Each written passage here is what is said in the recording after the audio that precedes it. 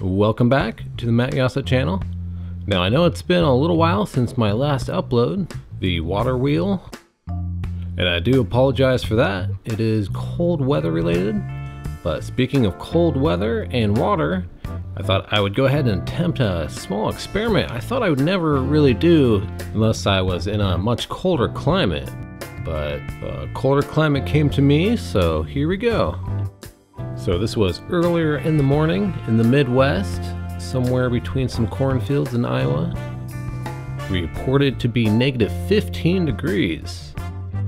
And so as I'm pouring some of this boiling water out, it's instantly turning into vapor.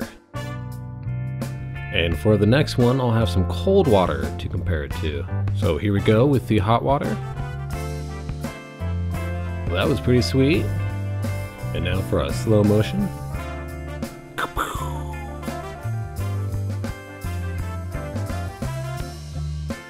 Okay, the cold water. It's quite a difference there. It doesn't spread out and turn into vapor like the hot water does. And now a slow motion side by side.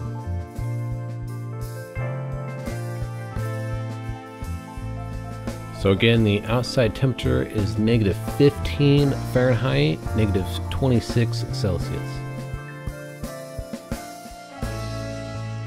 That's a lot of clouds for being less than a cup of water. So that was a fun experiment. I'm glad I got to do it here in the cold weather. Now with that said, the elements can be pretty dangerous. You have to be careful if you're not prepared. Like this poor little squirrel here. He didn't know what was going on. He's hunkering down waiting for it to warm up.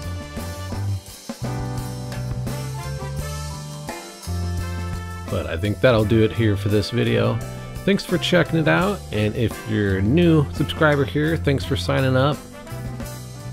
I'll be picking back up the glass blowing videos once it warms up a little bit here, but until then I have a few things that are a little less glass related, like this video, coming up soon. So until then, thanks for watching, and have a great day.